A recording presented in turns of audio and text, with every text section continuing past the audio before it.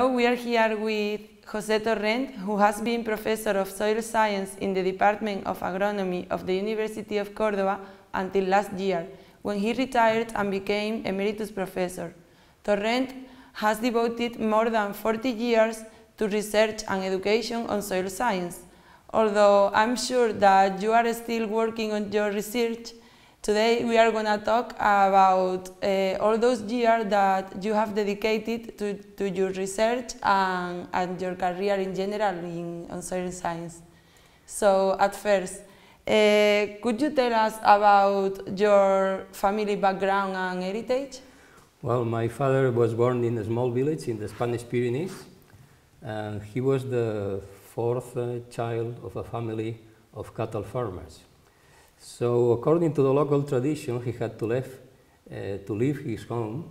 He left his home when he still was very young to earn his living elsewhere. So he learned the trade of mechanic and moved from one work to another until he ended up in Barcelona. There he met and married my mother. My mother was born in Barcelona, but her father came from a small village not far from Barcelona, where the typical crops were grapevine and olive, typical Mediterranean use of land. And her mother came from a village 100 kilometers southeast of Barcelona, where they had usually lots of hazelnut trees, almond trees, etc. So he married, as I said, they married, and I was born just after the end of the World War II in September 1945. What about your family, how was your life and your education as a child? Well, I live in a family that was economically modest but not poor. I went to primary school in a religious, school, and then I went on for secondary education to a public school. I was a relatively good student. I was good at maths, chemistry, geology, reasonably good at biology, not so good at language, and quite helpless at philosophy, physics, and Latin.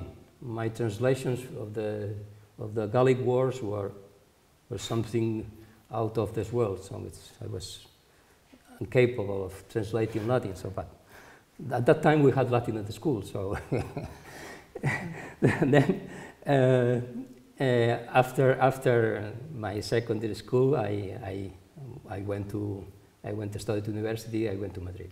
Yeah, you moved to Madrid to start studying agronomic engineering at the Higher Technical School of Agriculture Engineering of the Polytechnic University of Madrid.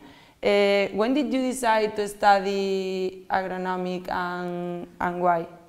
Yeah, well, this was not my first choice. When I was a child, I wanted to be a train driver.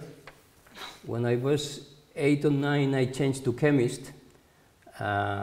In fact, I was good at mixing things at home, and a cousin of my father used to say that I was the experiments chap. So, at the age of 11, 12, and 13, I was quite good at manufacturing different types of gunpowder, sometimes with unexpected results.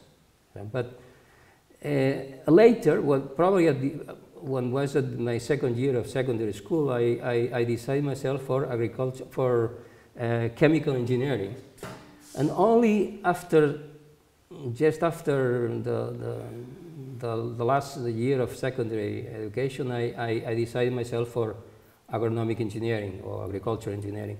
The reason was that I was a city boy. I was born and lived in Barcelona until I was 18. But I could go in summer, or I went in summer to the farm run by my grandfather, so I could see how the country life was.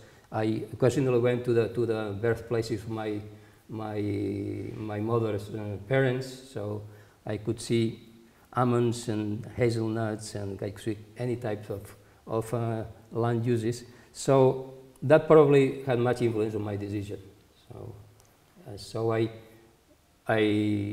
But this was a very last, at the very last moment of my secondary education, yes. After that, why and when did you decide to study or to focus on soil science? Well, first I went to Madrid. Well, first year of university, I went to the University of Barcelona. Then after that, I went to Madrid because to get the degree, one needed 7 years at that time. So it was a very long time. So when I've been in Madrid for another 2 academic years.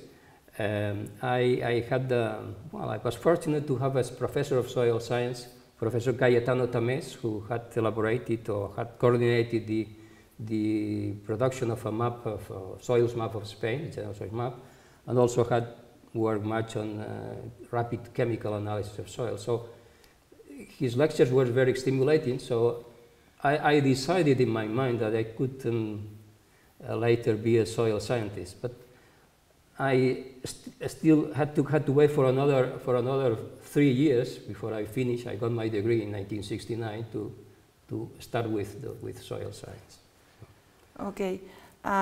Could you tell us something about your education as a soil scientist before coming to Córdoba? Yes. Well, I finished my degree. I said in 1969, and then in 1970, at the beginning of 1970, I got in touch with Professor Carlos Roquero. He was at that time at the Polytechnic University of Valencia, and he was a man he had a great knowledge about the soils of Spain, and he had he was at the same time a very good agronomist, so he could jump from soil properties to land use, which is a very difficult question. As he said, this is the triple somersault.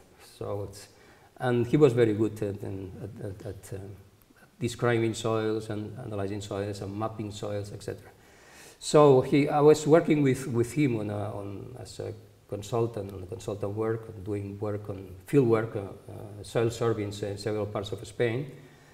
And then later in 1970, I was working for the Institute of Agronomic Research of Spain, doing soil mapping or soil survey in the province of Cáceres, which is a paradise for soil scientists. It has all types of soil. So I learned much just by being there, for several months. Later, I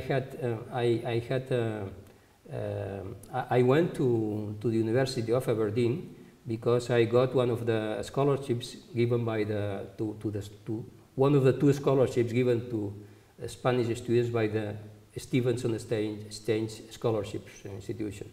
So I went there to the university, to the Department of Soil Science, and carried out and got a master's degree, Master of Soil Science, under the supervision of Dr. Ewer Fitzpatrick, Fitz as we call him, and he was widely known by his contributions to soil morphology, etc., etc. So I was there until the end of 1971, and I finished a master's thesis on the genesis of a soil near Madrid in Spain. So I learned much about soil morphology and the principles of soil genesis. I enjoyed being there with Fitz because discussions were endless. So it was a very, very stimulating period. Coming back to Madrid, I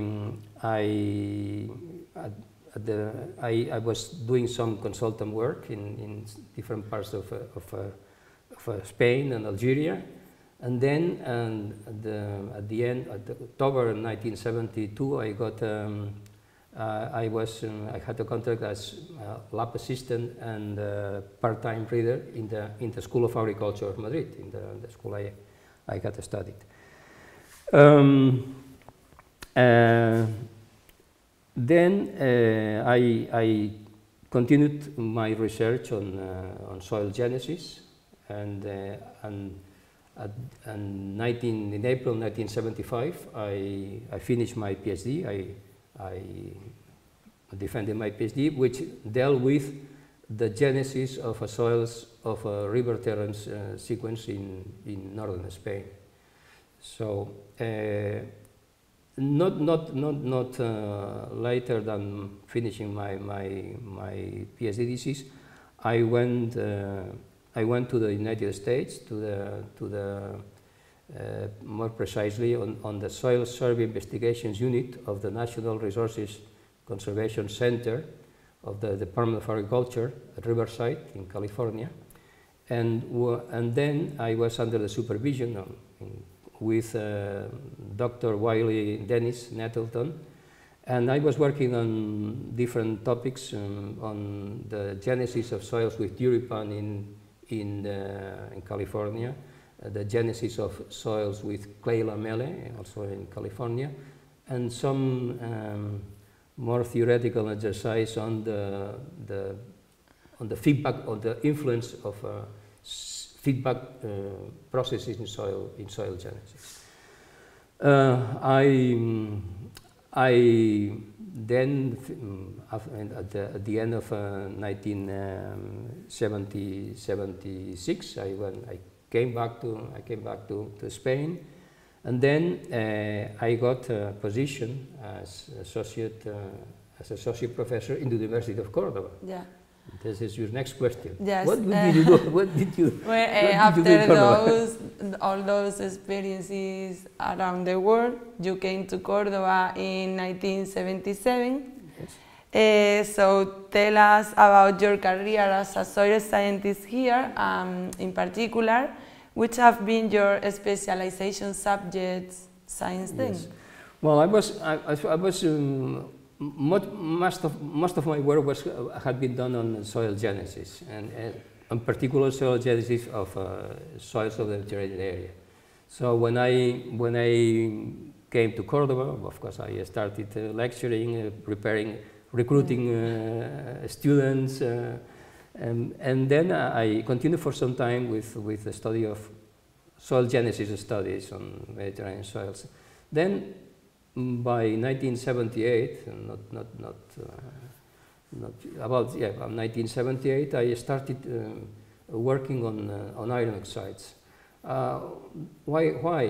Because iron oxides are the things that you see when you look at soils of Mediterranean areas. You see all those bright colors, all those vivid red colors, and due to hematite, one of the iron oxides. So I was interested in what color meant and what happened with iron oxides when soils develop, soils form and develop. So, of course, at that time, the reference center or reference place to study iron oxides was the Department of Soil Science at the Technical University of Munich. The director was Professor Udo Schwermann, who was a reference person for investigation, for research on iron oxides. So I went there in 1978, in the autumn of 1978, and I studied the iron oxides, the formation and the characteristics and the importance of iron oxides in a sequence of river terraces, two sequences of river soils of two sequences of river terraces in Spain.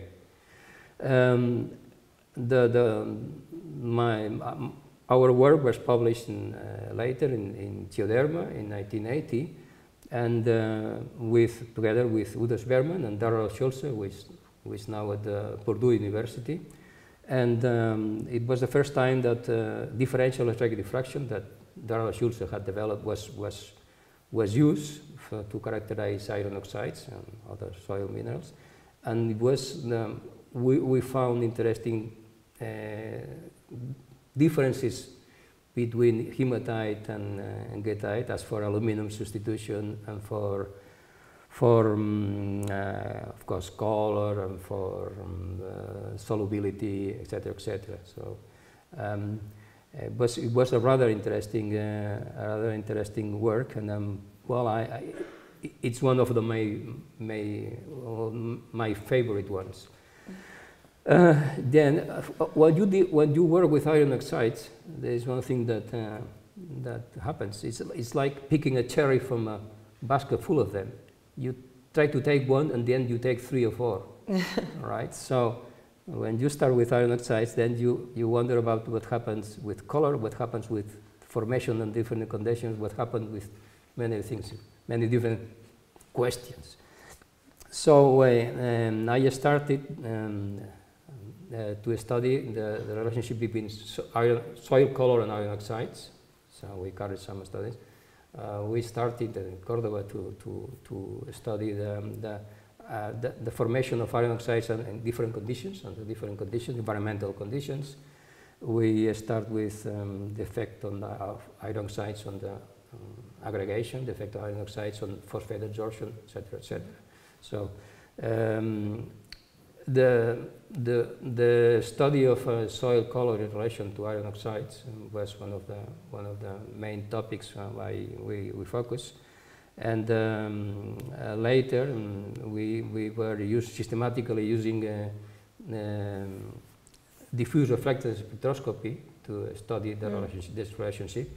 And in 1986, with my now colleague Vidal Parron, he was then a PhD student, we published a paper on the use of the QBL common theory on the study of the relationship between iron oxides and soil color. We published and then other papers on how the environment controlled the formation of hematite and or goethite from ferric hydride, etc., etc. So, having worked with iron oxides, one of the results was that if you are in the School of Agriculture, you wonder what happens with the absorption of phosphate by iron oxides. This is an important question. So we dealt with this problem with the absorption of iron oxides, of phosphate by iron oxides, by pure minerals, pure iron oxides, by soils, etc., etc. We ended up some years later with some pedotransfer functions, which can be easily used to predict the absorption of phosphate by iron oxides. Once you work with iron oxides and phosphate absorption in soil, phosphate dynamics in soil, if you are in the Mediterranean area, you wonder if there are other components that have an influence of phosphate absorption, phosphate dynamics, and of course calcite, carbonates are important. So we started then studying the relationship between phosphate absorption, phosphate dynamics, and the different typical minerals of Mediterranean soils, iron oxides plus calcite plus silicate clays, etc., etc. So we dedicated to this rather long time. Also, one of the important things about the interaction between phosphate and iron oxides is that phosphate influences the formation of iron oxides from ferric hydride and not others. So we did some work also on the influence of phosphate on the formation of hematite against goethite, and how phosphate how the phosphate ion could be structural phosphorus in hematite, for instance. Working with phosphate and iron oxides, a serendipitous question happened at one time, because Vidal Barron and I was playing with phosphate and the evolution of the formation of iron oxides from ferric hydride, and then we found that one day that the first product from the transformation of ferric hydride, in the presence of phosphate, was highly magnetic. We call it hydromagnemite because it was similar to mineral magnemite, and then we start working with it and trying to characterize it, and finally publish a paper published a few years ago in 2010 that describes all the properties and characteristics of this hydromagnemite. The pathway that we propose from ferric hydride to hydromagnemite to hematite it has been used to explain the magnetic and magnetic properties and the relation of these magnetic properties with the different iron oxides in terms of paleoclimatic conditions. In this context, we've had for many years a very good relationship with Chinese geophysicists, particularly Professor Qing Song of the Chinese Academy of Sciences, and with very interesting results. I mean, our pathway, our proposed pathway, seems to explain the paleoclimatic conditions, as I said, such as paleo temperature, paleo rainfall, etc. So it has we think a good paleo-environmental significance. Well, these are some of the things we have been working on, but I can see that. Well, it's difficult to explain everything. But I can see that after 40 years working on this, there are still very exciting topics for you. Yes, still topics. Well, I'm retired now. Yeah, I'm retired, but and particularly for my collaborators and for all the people whom I've worked with. In your career as a soil scientist, which were your most influential teacher? Well, Professor Carlos Roquero, as I said, he was the man who knew everything about Spanish soils. Dr. Fitzpatrick was excellent at discussing and studying and proposing many hypotheses for only one fact, so it was excellent. And of course, Professor Sberman was an authority. He was a man of a very elegant tackling of the scientific problems, and he was excellent as a teacher. And also Dennis Nettleton. He was a very rigorous man in presenting data, in analyzing data, etc., etc. So learned a lot from them. Could you tell us about your teaching or activities, administration activities here in? Yeah, in Córdoba, I have taught soil science and already subjects for more than 40 years. More than 40 years now. And well, I've had excellent students, so that helped me much in my duties, in my teaching duties, and some of my students are now my teachers. So I may mention Vidal Barron, Professor of Soil Science, Vidal Barron, María del Carmen del Campillo, Antonio Delgado, who is in Sevilla. So they are teaching me now many things. So then that's good, because maybe I taught them good things. So of course, I've been also in administration duties. I was vice director for research in the School of Agriculture for some years. At the beginning, I was also head of the Department of Soil Science. I've been vice president of the Spanish Society of Soil Science for when Felipe Macías was the president. So I have been in a number of administrative duties. I'm not a very good administrator. Why not? Which are your major achievements as a soil science professor and scientist? Well, I think my major achievement is to have interested and people in studying soil science, in doing research in soil science, and I mean convincing people that soil science is important. So I think this is a major achievement. In terms of numbers, of course, I've published about 200 scientific refereed papers. I think it's 14 books or book chapters, and of course I have some preferences but for a father, all children are the same, so it's very difficult to say which are my best articles. Probably I would, articles or works, probably I would mention some book chapters on methods of soil analysis for diffuse reflectance spectroscopy methods of soil analysis. That paper I mentioned that one produced when I was in Germany, in Munich, in Freising, and also some strange papers. One that dealt with the proposed evolution of iron oxides on the surface of Mars. Also, transformation of jarosite, simulated transformation of jarosite to hematite in a simulated Martian brine. So these papers on Mars are very attractive. Not better than others, but very attractive. Yeah. And a few years ago, I know that you also received one of the greatest awards in the field of soil science, the Philippe Duchaufour medal. Yes. Well, what does it mean, that award for a soil science? Well, that was. I was very honored to receive this award. First of all, because this award had been received by people whom I admire. Yeah. It was Fitzpatrick and Udo Sperman. So. Secondly, because it was a recognition of the work, not mine, but of all the people I work with.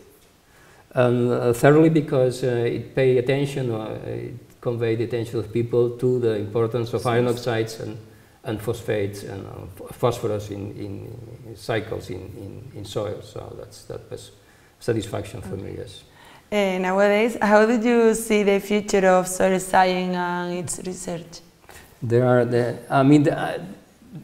amount of research and amount of papers and published in soil science has increased exponentially since I began working on this field. But on the other hand, some of the knowledge seems to be far from what we need in terms of preserving soils and having a global view of the importance of soils in nature. But I am optimistic about the future of soil science in terms of research. Maybe not so much in terms of what will happen with soils in the future. Well, we are finishing the interview, so finally, I would like you to tell us a scientific desire for the field of the soil science. It's difficult. Well, my desire is that we soil scientists find the holy grail of preserving and the integrity and quality of soils while serving or while meeting the demands of humankind. So, well, that's a global global desire. Well, that's all. Thank you to you, José Torrent. Yes, I'm a great talker, so. Thank you.